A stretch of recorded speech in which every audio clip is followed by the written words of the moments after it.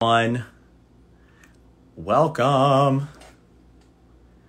Okay, I am going to get our guest Tim Dillinger. Let's see here. Hold for one sec here. Hope everyone's doing well. We're ready to go live with Mr. Tim Dillinger. Okay, I have so live. Hopefully he'll be joining any moment. Okay. I hope everyone's doing well. Oh my God. Here we are. Hi. Happy Sunday. Happy Sunday. Happy Sunday. It's so good to see you. Thank you so much for being here. How are you doing? I'm doing great. Thank you for having me today. Of course. Hope I'm not too close and terrifying people. No, I know. I hope I'm not too close to that. I feel like I need to sit back a little bit or something like my That's head. right. I just pushed the thing back a little bit. Okay, hold on here. Yeah. I know it's like whenever I adjust something and then, okay, I'm just coming back a little further. Okay, there we go. There we go. That's good. Okay. You look great. I was the one. I felt like when I got on, I just felt like I was like that. So. Well, as soon as I saw the top of my head cut off, I was just a little concerned. No, you look great, and I'm so glad we've got people. I see Roderick Atagi. I hope I'm pronouncing that right. Roderick Atagi just joined. I see Patsy. Pat Evil Taste Chalky just joined. Hey, oh, thank you so much. She said we both look pretty. Okay. Hey. Well, thank you so much for being here. There's so much to discuss. So I'm just going to go ahead and give you a proper intro before we get started. I want to just welcome everybody to Frederick Johnson in Conversation. I'm your host, Frederick Johnson, and today my guest is an award-winning singer, songwriter, producer, poet, speaker, and historian whose career has spanned over 20 years. His work has been featured in a number of national media platforms, ranging from NPR to Huffington Post to Colorlines Magazine. He hosted Out of the Box with Tim Dillinger for 3 seasons, where he interviewed cultural icons such as Nikki Giovanni, Jimmy Scott, Dorothy Norwood. That's just incredible. He has released 5 albums and 2 books. He earned his Bachelor in Arts in Africana Studies and Women's Gender and Sexuality Studies in 2018 from the State University of New York, University of Albany. He is a proud graduate school dropout. That's right. He's hosts a monthly live series, Have You Ever Heard?, which revisits lesser-known albums by artists from the worlds of gospel, soul, contemporary Christian, and women's music, and writes weekly features for Substack mailing list, God's Music is My Life. He's currently completing a book about the history of the New York Community Choir. We're going to talk about all of that today. Ladies and gentlemen, please welcome Tim Dillinger. Hi, again. Thank you. You are welcome. Good to be here. It's good to be welcome. Here. I am so glad you're here. And Tim, it's there's so much to cover, and I know Instagram only allows us that tight hour. So I'm just going to jump right in because there's so much to discuss. Congratulations, first off, on the Substack newsletter, which is incredible. We're going to talk about that a lot more. On the newsletter, you describe yourself when you're stating who you are. One of the terms you use to describe yourself is a Pentecostal humanist. Yeah. And I would ask you, what is a Pentecostal humanist? Well, I as a person who grew up in the Holiness Church, I came out of that experience forever changed in many ways, in great ways, but also I couldn't do all of the rules and regulations and fundamentalism and all of the stuff that comes with it. And so when I left, I really was seeking ways to keep the ecstasy of that experience in my life, because that was the part that I really, really loved, that we could come together and sing and raise a song and change the room. And all of our respective weeks, we could leave and go out encouraged and motivated and changed, see things through a new lens. Yes. And I thought, God, that wasn't God doing that. That was us. That was our energy. Our energies coming together in shared experience, in shared knowledge, and enlightening each other and moving each other. We did that. And I thought, I'm still Pentecostal, but I'm a humanist because I believe that's our energy. That's our power. Yes, that's the humanism. That's right. Yeah. Now, I know you started singing as a child in church. I read that you debuted singing in church at the age of 3. Yeah. and you stood on top of a Folgers coffee can, so that way you could be visible over the podium. Back when they sold them in the tins that were strong enough to support little bodies. Right. Exactly. I remember those huge tins, those big tins. Yeah. That were like that. Exactly. Yep. So I know church was a very, very big part of your childhood. So can you talk a little bit about that, especially in terms of you becoming a singer and in terms of music in general, music you were exposed to, music you weren't? Well, music was just from my earliest memory is music. The first thing I remember hearing was Reba Rambo on the radio and telling my grandparents to take me to the Bible bookstore and buy me a record by Reba Rambo, because it was that kind of transformational experience for me at 3 years old. And I wanted to sing. I knew that's what I wanted to do. I knew that I wanted to make sound, and I started doing that. And I had grandparents who were preaching, as a pastor, and I had the ability to do that because I had a platform. So I didn't have to audition or any of those things. I just had a built-in thing. I wanted to sing, and I did it all the time. I was on television the first time, second grade, singing on local Christian television.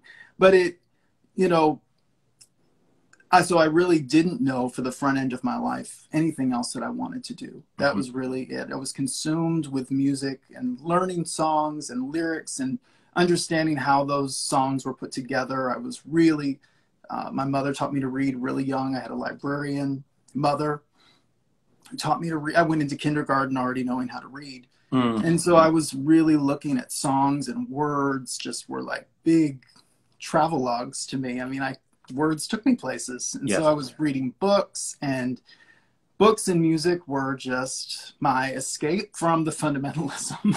It was all around me. So I think I answered your question. Music was really it.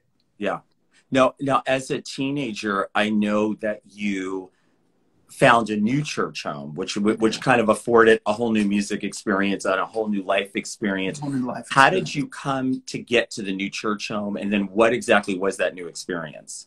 Honestly, they found me, and that was the most amazing thing. I was 12, 13, 14 years old, getting asked to sing in different churches because I had done Christian television. I was in like a little circle, and thankfully I had a really supportive mom who would take me to all of these places, because they would just, I'd meet somebody at a church singing, and they'd say, hey, give me your number. I go to such and such a church, and we'd love to have you there. And so a church, New Covenant Holiness Church, when I was just in my early teens, found me at one of those services. And it was a, transcendent kind of experience. I don't mean to make it sound so dramatic, but walking up the steps to that church, I was 14 years old, and I just knew I had found some place that was going to change my life. I remember before the service had even started, I was walking up those steps, and I just went, this is home.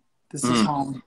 And sure enough, when the service started, I was just completely blown away by the spirit that was there. And so that was a Black Pentecostal holiness. We were fire baptized.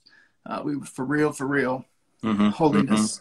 And I started sneaking out of my grandparents' church. And I had always had older friends, and so I'd say, hey, can you pick me up at the corner where my grandparents' church is? And I would do my duty and sing and sneak out the back door and get to New Covenant and figure out how to get home later. I love that. So your double life was going to another church. Totally. Totally.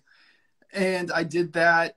And then finally, my mother said, okay, we have to do something about this, because it's really clear this isn't where you want to be. And, my whole life changed, because it wasn't just about going to church. It was about being in a new community, learning about a whole nother culture, understanding. I mean, at 14, 15, really getting into Black culture, Black people's lives. And it shifted how I viewed the world, and thank God, because, I see where a lot of people are in the world today. And I go, I wish they'd had that experience at 13 or 14, because they might not see the world through the lens that they do. And so I'm grateful for that experience, because it completely changed the trajectory of my life. Mm-hmm. Mm-hmm. Now, I know at 18, I think it was, that you actually started performing and traveling with like famed gospel artist Beverly Crawford. Did you meet her at that church? How did you come to meet Beverly Crawford? No, I was a obsessive Bobby New Life. I really loved the New Life singers, his group. And back then it was Beverly Crawford, Nuwana Dunlap, Emily Harris, Francine Belcher, and I think I said Beverly. Mm-hmm. Beverly, Nuwana, Francine, Emily, and Angie Prim. And flew to Nashville. I graduated from high school when I was 17, and my godmother and I flew to Nashville for the Gospel Explosion. And we're sitting in the back of Tennessee Performing Arts Center, and she said, "There go your girl. There go your girl. There's Beverly." And Beverly was like, dressed down. She wasn't on stage. She had glasses on. I'd never seen her with glasses on. Yeah. And I said, "Who?" And she said, "That's Beverly." And I looked, and it was. And she just said, "Honey, come over here. Honey," my godmother, she said, "He dragged us all the way to Nashville to see you. Come over here and say hello." And Beverly came over, and I met her husband that I think that same day, and we exchanged information. And I just said, "We want to bring you to our church, do a revival," and we did, and our spirits just clicked. And so whenever they came to Florida, they would call me and say, "Hey, can you come up to Tallahassee? We're going to do a revival. We're in, Pompano Beach. Can you come and sing a song or two?" And so I did that. And that was my that was my first real experience on not just the kind of gospel highway I'd been on with my godmother and our church choir, where we, did the conference. This was like bona fide. I was getting real experience with a professional. Right. And she and her husband were amazing. She's a legend. Back then her first record wasn't even out yet. Oh, wow. Wow. Yeah. Because we know her as a legendary gospel artist now. Yeah. And in fact, Taylor Made World just made a comment. The late Emily Harris was a dear friend of mine, #Kojic. Love that. Emily is, God, I miss Emily. I didn't know Emily. Emily was the one. So when I came to Nashville, I started meeting like Angie and Nuwana. When I moved to Nashville years later, they became Nuwana in particular. When I first moved here, we would go in her garage and record songs she was working on and demos. And New Life was just critical for me. And there's nothing like this. And Emily Harris really was she was the definitive part of the New Life sound that nobody sang like Emily. And she had stage presence. She was a star. And one of the greats. Now, Tim, along with Beverly Crawford, I know you also worked with and performed with Gerald Coley, Tada Vega, who really has been, since the Color Purple soundtrack. I mean, to me, Tada Vega made the Color Purple soundtrack. Oh. And for those who may be watching that don't know, her. If you've seen the Color Purple, you know Tada Vega. She was the singing voice of the character Shug Avery, played by Margaret Avery. God is trying to tell you something, sister, all of it. And yeah, so she's just, she's incredible. And also Reba Rambo. So I want to ask you, because when you were a kid, this was the artist who at 3 years old, you said, you were resonating with Reba Rambo then. Yeah. So like, what was that like to later meet her and then you end up performing with her and working with her? It's been she's my godmother. Today, we've as adults, 18 when I met her. Okay. We just had a spirit connection, and that's been the real gift of being able to go out and meet. Really, everybody I've met, for the most part, it's been by chance. By chance. I put that in quotes because I always believe spirit is connecting us, but it wasn't. Tata, I didn't seek that out. I met her sister. Okay. Met her sister, and her sister said, "You need to know Tata," and put us together. It was those kinds of encounters. Daryl Coley, I met through Nuwana. Yeah. Ultimately, and Tata. Wow. It was these other things that were happening that connected me, and then spirits click. And when I was working on my second record, Daryl happily said, I'll come and do this song with you. And I couldn't believe it. Daryl, when I was a teenager, Daryl Coley and Vanessa Bell Armstrong, I played their records just when I slept, because I just said, I want to get all of this in my subconscious, all of it, all of it. Let me listen while I'm sleeping and maybe it'll sink in. And Daryl was, I miss Daryl every day. He was a jewel. He was a jewel. He was just a great human. People talk about his voice, but he was an amazing human being. So Daryl worked on your second album, The Muse. Yeah. So I know you went on to have your solo recording career. Love Is on My Mind, The Muse, the Gospel EP, The Baton 1985. You also had a remixes album. So specifically on The Muse, though, I think it was on The Muse that there was it's a segue. It is, I wrote this note because I didn't want to forget it. It is, no, it was on Love Is on My Mind, Till the 6 is 9. So basically this whole past week, I've just been living with your music, Tim, which is bless your heart. Beautiful. Yeah. Yeah. So I've been listening to everything. And when I was hearing Love Is on My, when I heard Till the 6 is 9, there's a segue of it that you call referred to as a tone poem. And there's only one place I've ever heard reference of a tone poem, and that was Ivory on the Tina Marie album, and there was Ivory, a tone poem. So I had to ask, I was like, was that a deliberate Tina Marie reference? And if so, why? Well, she was, if I think about a trinity of artists, Tina would be one of the three that most, most of my heroes were gospel singers, but Tina showed me how to put the spirit and the body together. Yeah. Because she was, she sang about love, but it was also spiritual. And so she was that flip side of what you didn't get in church, because Tina was also like completely in contact with her body. Yeah. And, being in love was critical to her. And so she always raised sexuality for me, which of course we did not get in church. Mm-hmm. And so she helped me really figure out how to integrate myself as a human being. Yeah. Well, and that's what I heard, especially I was listening to everything in chronological order. Like I just started with the first 10. And like what I kept continuing to hear was just kind of more and more of you, like coming out in the music. And you're talking about love, especially on the first album. You're talking about love, but then you're also talking about race. You're talking about spirituality. You're talking about, it's contemporary gospel. It's R&B. There's jazz. You've got spoken word. Confused everyone. Right. Well, that's what I was about to say. How was this? Because you were a gospel artist. So was there kind of like a personal reconciliation that happened for you with the music that you were creating, and what did that look like? When I was making my first record, I was really a response to leaving the church, because I just had moved to Nashville and really thought I was going to be a gospel artist. And I got here and I just couldn't do it. I just could not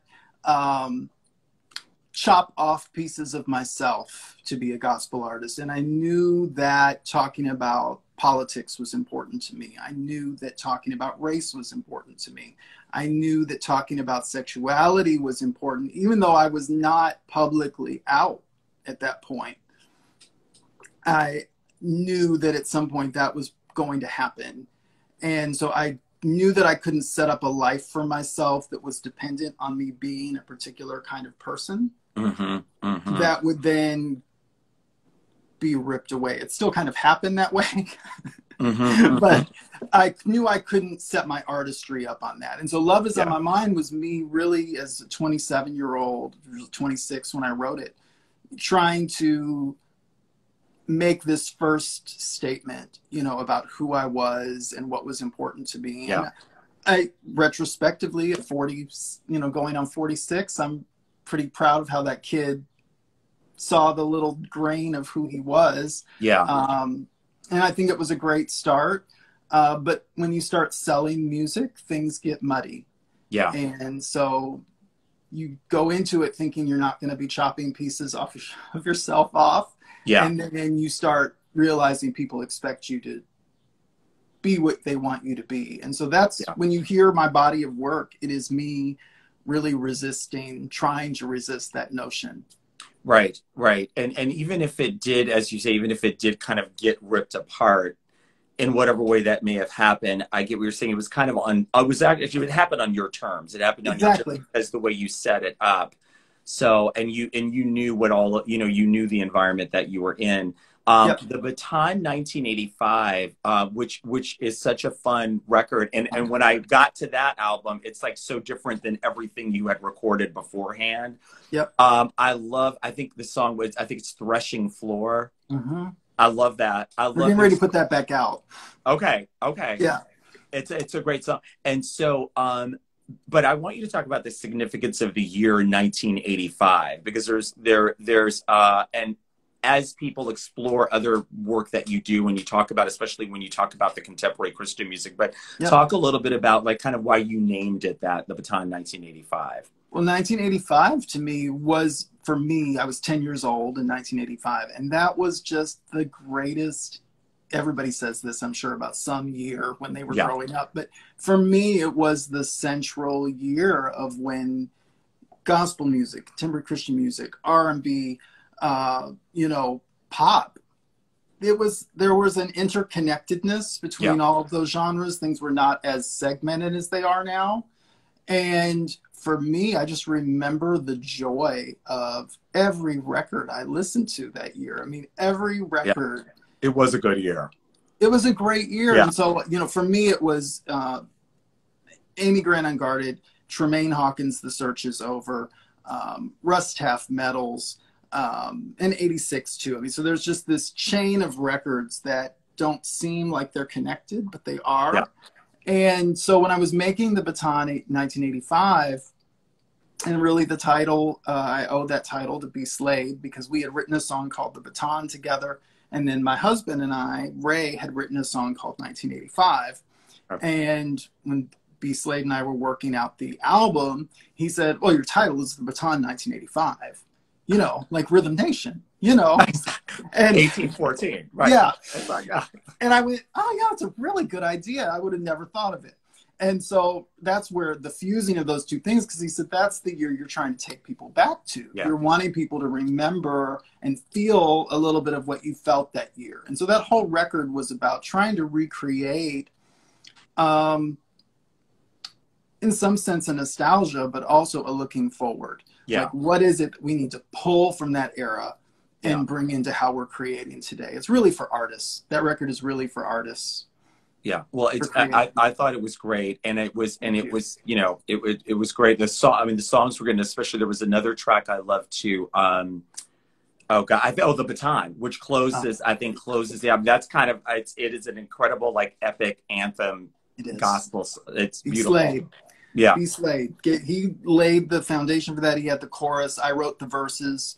But B. Slade brought that to the table, called me. I was in Nashville. I had just moved back to Nashville, and said, I've got a song for you. This one is for you. Mm-hmm. You're the one that's supposed to sing it. And he said, it's a James Cleveland sample, so you better bring it.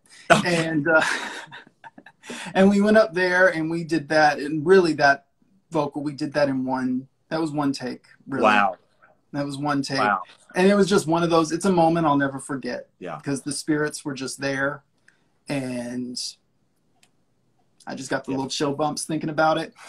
It was a great moment. And really, he created that for me. And I'll always be grateful for that. Mm-hmm. He's an amazing, amazing producer with he's intuitive in a way that most people aren't. Like, they listen to you and they think they can formulate what will fit you. But B. Slade, spiritually, he knew what I needed, and he knew I needed that James Cleveland, Davis Sisters kind of bed with a contemporary gloss on top of it. And it was just everything my spirit needed. Wonderful. Wonderful. And just for any of those who are in the room with this that aren't familiar with it, I'm going to put links in the final post of the interview where all of that can be found, including the Baton. This radio show, Out of the Box, that you hosted for 3 seasons, I was just amazed by the folks that you had conversations with. I mean, Nikki, even if the only person you ever interviewed with Nikki Giovanni, that would have been sufficient. She's such an icon that just needs no definition at all. What did you learn from Nikki Giovanni? Well, I learned Nikki was that really, I know what Tina pulled from her, Tina Marie, because Nikki Giovanni, just to name a few. Yeah, but exactly. I mean, exactly. But Nikki is also body and spirit. And so reading Nikki's book, I mean, when I was in my early 20s, I mean, Cotton Candy on a Rainy Day was just one of my favorite collections of poems, still is. And I just learned so much from her about looking as a writer at your everyday experience and finding the profound in it. Because I don't think she was sitting down trying to just write profound shit every day, excuse me. Right. But she was with her keen eye, just picking out all of those jewels in the mundane. I think about this little letter that, we're getting ready to put on the front of the house. And I think about, looking at that and finding what's significant about it. Yeah. And that's what I learned from Nikki Giovanni, just the everyday things, finding the profound. Another guest that I'd read that you interviewed, and I think it's who I think it is, Jimmy Scott. Is this the jazz singer who used to be called Lil Jimmy Scott? When you've got that, okay, wow. Yeah. Wow. I mean, so what was it like conversing with Jimmy Scott? I was starstruck because Jimmy Scott is, I mean, many people don't know who he is because he's that kind of like, if you know, you really know. Yeah. And if you don't, you're just like, who is that? Go look up Jimmy Scott. Yeah. I mean, he is the really, Nancy Wilson has said her entire sound was pulled from emulating Jimmy Scott ultimately. Yes. And I mean, he was that kind of legend. He was just so down to earth. He was so just thrilled to talk about his story and share his experience. And we talked about song selection. We talked about musicianship, traveling. At that point, he was still touring. He was not, he stayed on the road, through his 80s. He had a whole resurgence around that. I remember, I think one of those albums, I think it was Dream, which was just phenomenal. That was huge. And then that was kind of another resurgence. And he was, I think he might have been 70s, 80s, something then. Yeah. That was a whole other era of him going on the road and performing. That's right. Yeah. Because he didn't reemerge until the late 80s, and he got that deal with Sire Records. And that All the Way record was the big comeback record. Yes. That album is exquisite. And if you have not heard Jimmy Scott, start with All the Way and work your way back and then go forward. Yeah. Because Jimmy was just a peerless interpreter. Yeah. And that voice, that haunting, fascinating, brilliant voice. So you had another series, or have the other series, Have You Ever Heard, the web series, and how did that come about? Talk about that show. Well, thank you, coronavirus. That's really how that happened. Because we were sitting home and, we were right before COVID hit. My husband and I were about to have our first, house concert here, like the first music we've really done in the world in like 8 years. And we hadn't scheduled the whole bit, and then COVID hit, and I said, "Oh, we're gonna cancel that puppy because nobody's coming up in here." And we so we set about finding alternative ways to create, and I thought, well, this is a great time to point people's attention for the people that are interested in what I do, pointing people to other artists, formative. That have done formative works that don't really get a lot of attention or as much attention as I think they should. And so I just set about talking about, initially just was going to talk about a couple of records. I didn't think it was going to be this thing that would go on for, I think 12 episodes we did, but it was so much fun because we did it live, which is a whole different kind of pressure. And so when I have filmed the second season, and we will not be doing it live. But it was a lot of fun, and I felt like we just had particularly Patsy Moore and I had a great conversation about her last record. My friend Kyla Jade came on, and we talked about Bobby Jones and New Life, Bring It to Jesus.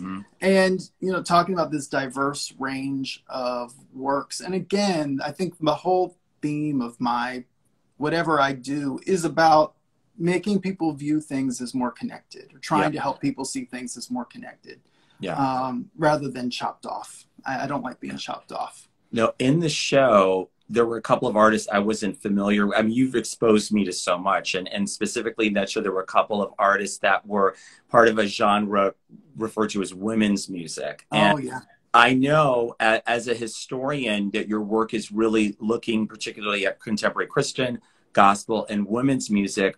And I wanted you to talk about like how you came to discover women's music and what the significance of that genre is for you.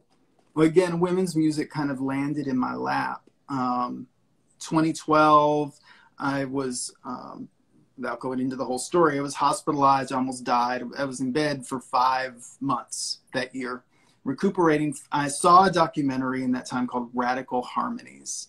And, you know, I was on prednisone and awake like 23 hours a day and not sleeping a lot. And so I saw this documentary, and I was completely blown away, because the only group I was aware of that was in the documentary was Sweet Honey in the Rock.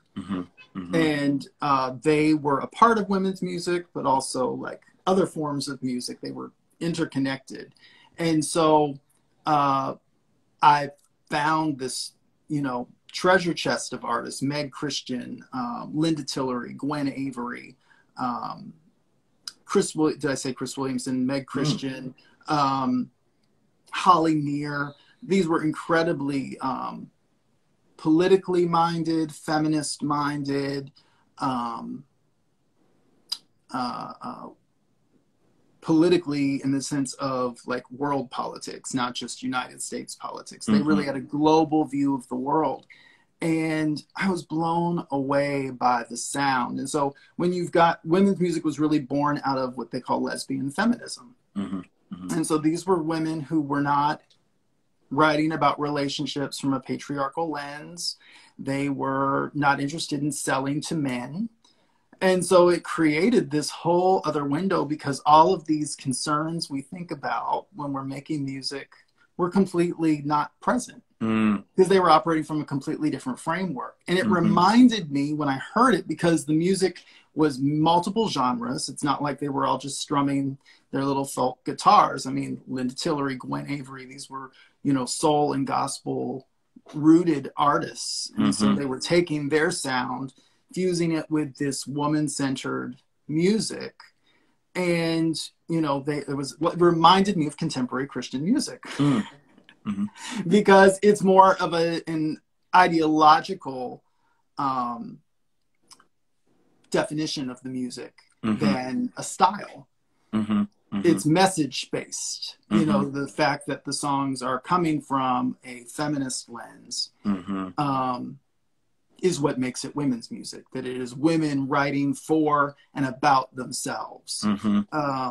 And so I was completely just gobsmacked by it. And as somebody that had attempted in my own music to write non-gendered music, because I wanted my music to be able to reach people who weren't like me, and for people who are like me, because I thought nobody's writing music for gay people. You know, when I hear all these songs on the radio, nobody's concerned about how I hear it. Right. And so for women's music to be writing for themselves, it was just such a complete paradigm shifter for me. And I just became obsessed with it and started buying it. Every time I saw a used record store, I would go look in the folk section, because that's usually where they put it, because they didn't know where else to put it. And I would buy up the, you know, women's music records, and it became just a part of me. And then started going to a lot of the concerts when we could. So we, you know, gotten to see Chris Williamson and Holly Near, Tret Fury multiple times, and just understanding more about how that culture has now for 45 years survived. And I think the Michigan Women's Festival, I think, was kind of like a definitive. Totally. It was a major part of that.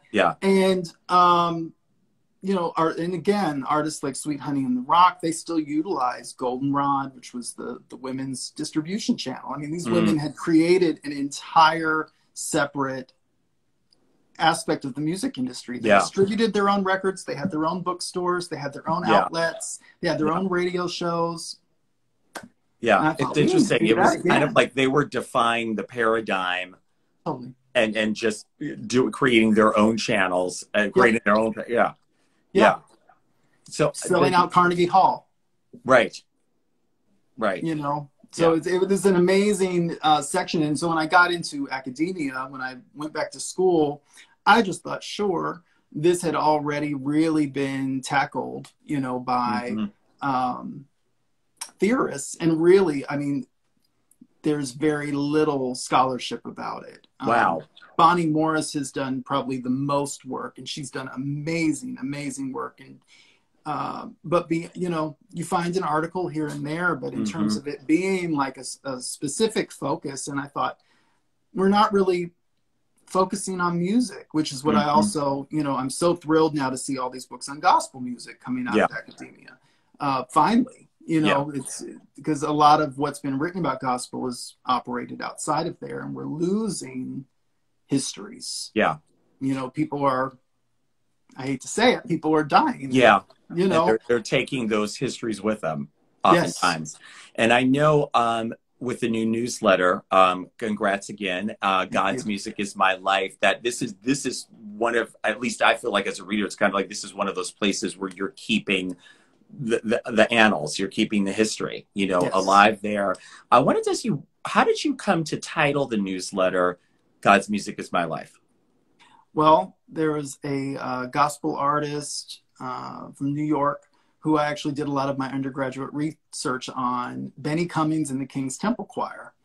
And they were out of Long Island, and their first album in, I believe, 1972 was called God's Music is My Life.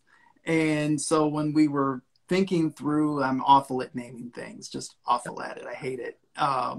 And I pulled out that album and I thought, this is really it. I mean, I thought about the trajectory of what my life has been. And in some way, I've always been collecting histories, and I've always been, even, you know, in just friendships, not formally taping interviews with people, but having conversations with people and finding out about the past. You know, we become containers for those stories. You know, when people share them with us, they're ours to think about and formulate and carry on in some sense. And so that's how it got named, was Benny Cummings and King's Temple Choir.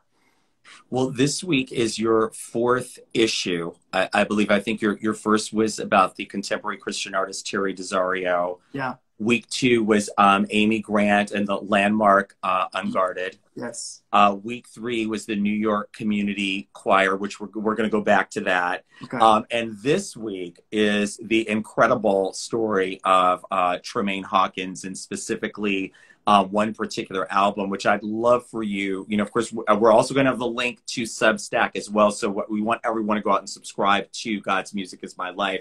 But this week's issue about Tremaine Hawkins, just talk to us a little bit about that and the significance of her, not only in gospel, and particularly this one project that was kind of a lightning rod, but also just significance for you personally. Well, Tremaine has been in my life my whole life, you know, musically. I don't mean like I know her, but I mean, her music has been in my life as early as I can remember. My mom had all those Love Alive, Walter Hawkins records that she led, you know, songs on, and her solo records. And so when The Search Is Over came out in 1986, it was just one of those albums that was just never left, I mean, into the 90s. Yeah. It was a regular rotation for me, still is today. Yeah. So, I mean, Tremaine's just through my entire, I mean, I think about, you know, my early courtship with my husband. One of the first things we sat and watched together was Tremaine singing Changed. I mean, I'll just, you know, so she's just woven in our story.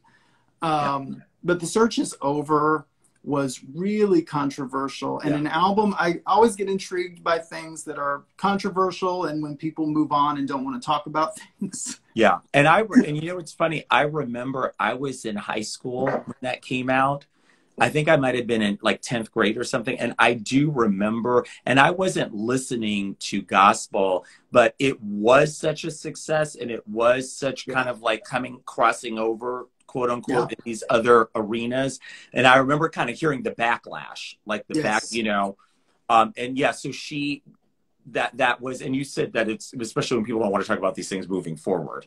Because it's certain, as I started really digging into this story way back when I was in college, because of course I remembered, I knew the album when it came out. I did not know it had been such a firestorm of content. I had no idea the extent to which she was really vilified.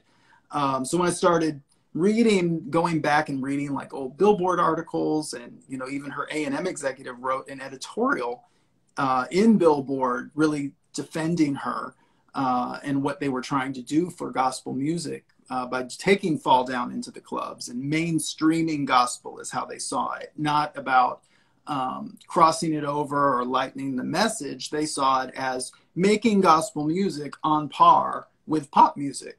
Yeah. Saying there's a place within pop music for this music to also exist and be a consistent presence. Yes. And, you know, church people don't like that because I believe it's economic. In many ways, I believe, you know, churches are dependent on people coming. And a big selling point for churches is their music. And if people start hearing gospel music everywhere, why would I need to go to church and put money in the bucket? Now, that's interesting. I've never thought of it from that perspective or heard that perspective. So it's not just solely about you shouldn't be singing that music in a non-church atmosphere. What you're saying is that there's a component to it that, people may not come because if they're hearing it somewhere else, they don't need to come here, which means they won't contribute financially here. That's what I believe. Okay. That's what I believe. Yeah. I could be completely wrong, and it could be completely subconscious. It may not even be anything people are cognizant of, but I really just cannot believe that there is anything, look, people love to be in a club. Yeah. And by club, I mean the country club. They love to believe they corner the market on something. Yeah. And there's always a thrill when we get to keep other people out. Right. And I'm not saying I feel that way. I'm saying, you know. Tailor-Made World just said the Clark sisters went through that with You Brought the Sunshine. Yeah. Another great example. I mean, and the Clark sisters didn't even do what Tremaine did. Tremaine, I love that Tremaine went to Paradise Garage herself.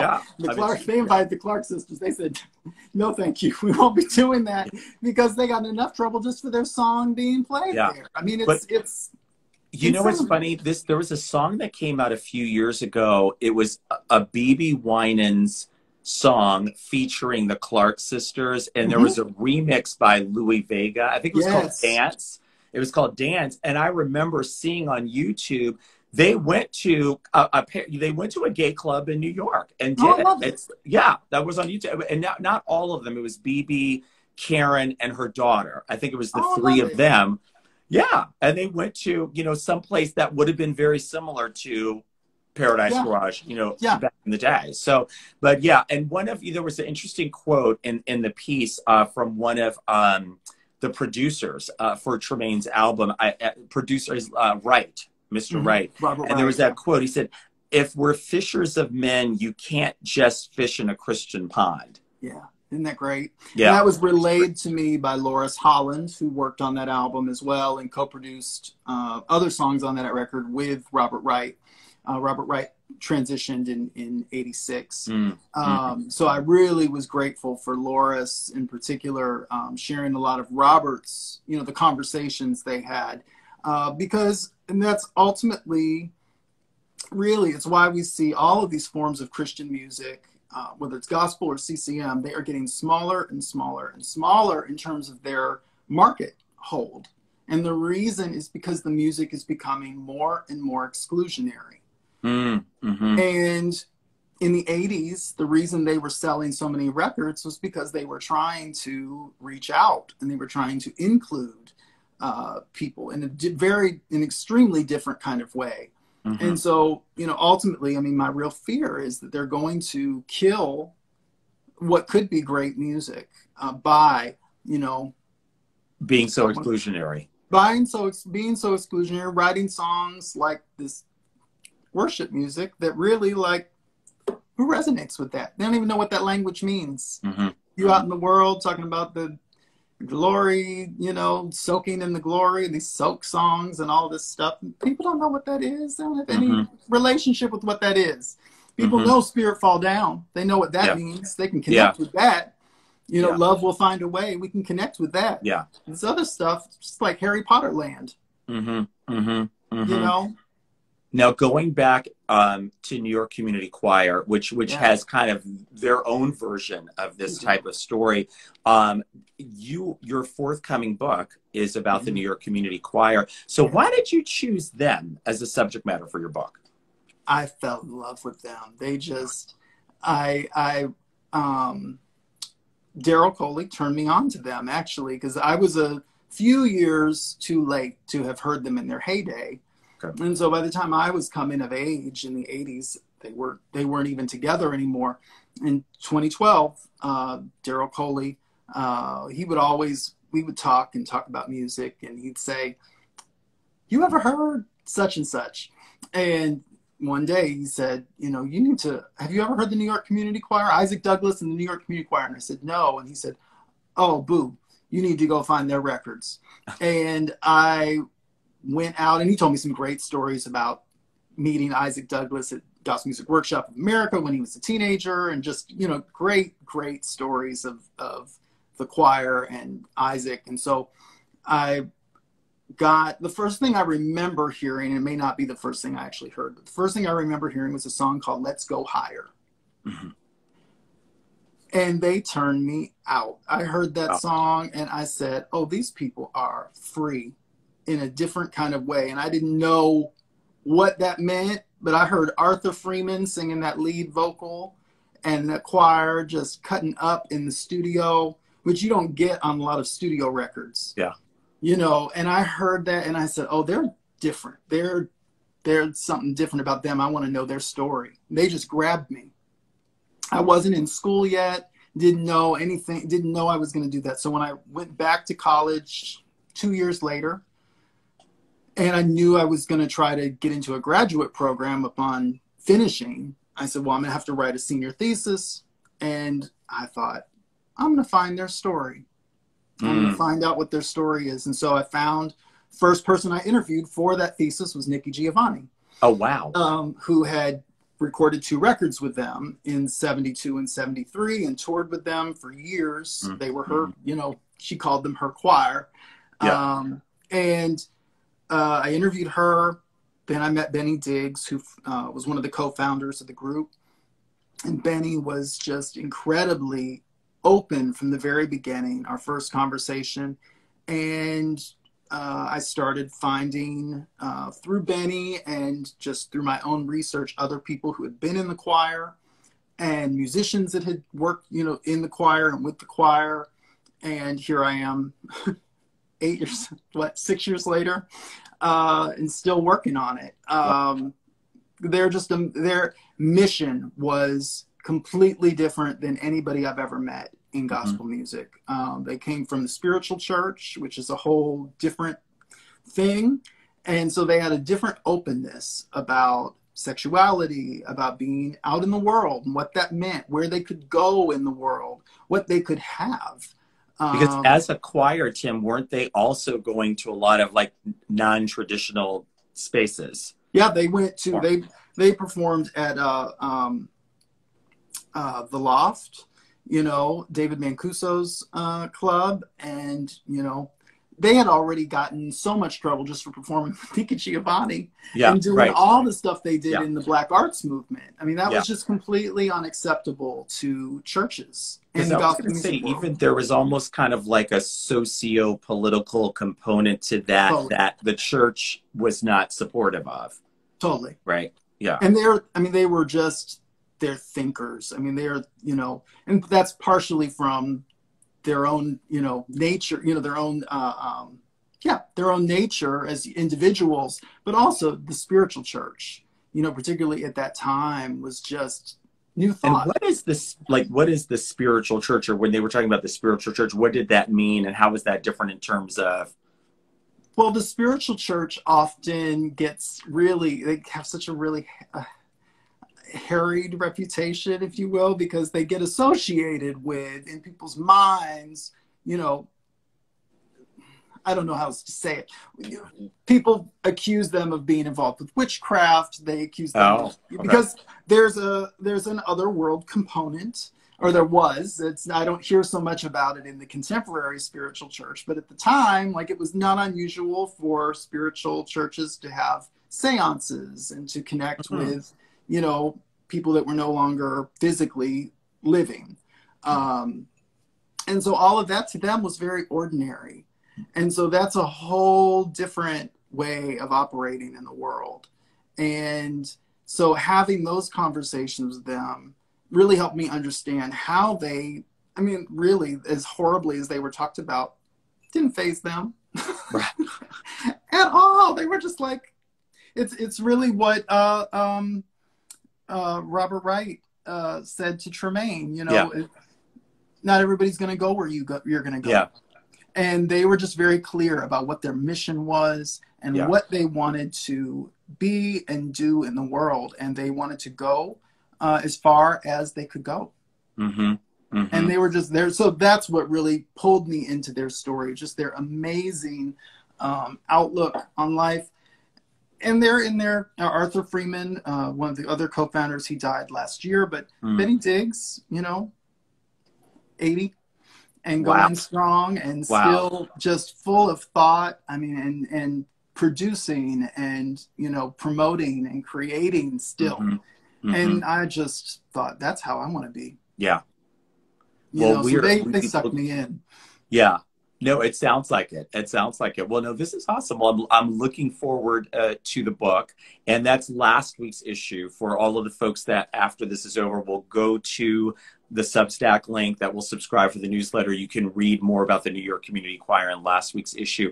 So what's coming up? Can you talk about what's coming up on the newsletter without going into too much detail? No spoilers, but I'm working on right now a piece on Meg Christian from the women's music world.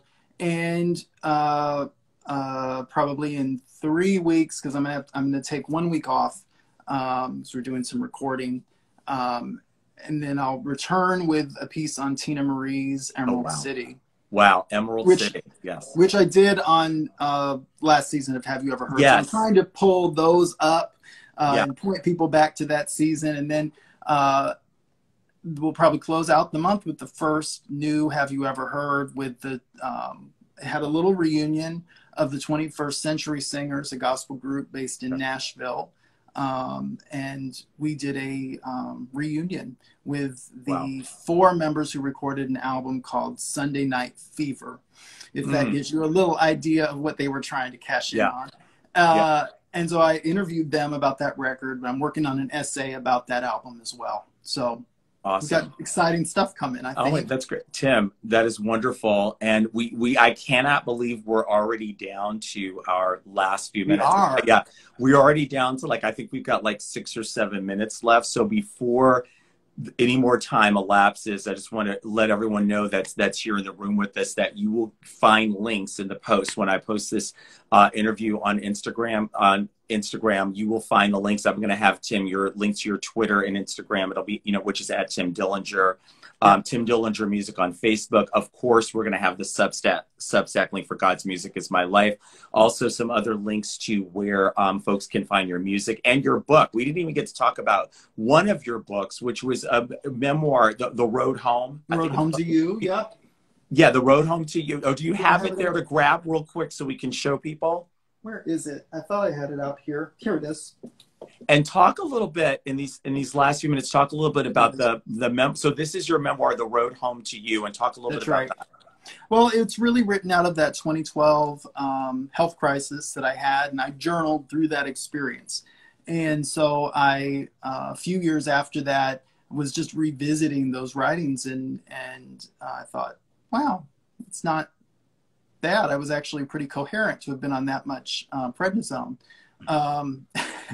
And so I thought, It's a story I'd love to share because it really is about death and rebirth and the experience of complete surrender to, you know, I couldn't walk, you know, for a period. I was completely incapacitated and, you know, allowing it, not fighting it, but allowing it, and then allowing something new because I was changed in that experience.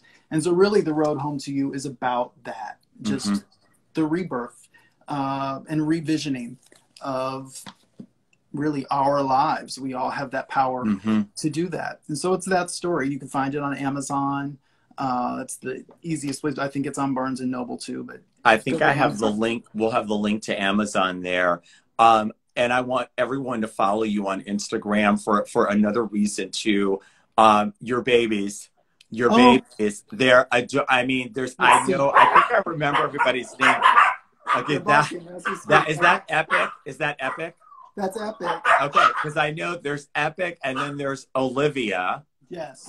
And then I think I hear the other baby in the background. Grace is, yeah, they're all riled up because people outside and the whole.